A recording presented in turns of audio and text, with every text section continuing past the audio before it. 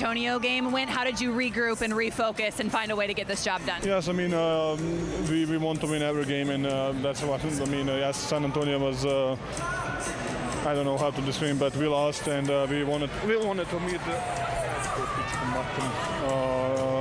We wanted to end the season on the right way and get with a win in the playoffs.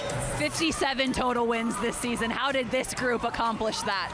I mean, a lot of trust, a lot of trusting each other. Like I think our defense is, especially after the break, is good.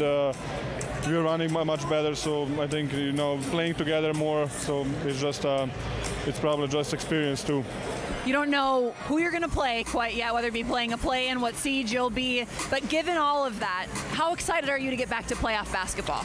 It's good. To be honest, I'm excited. I need to hurry to hurry home.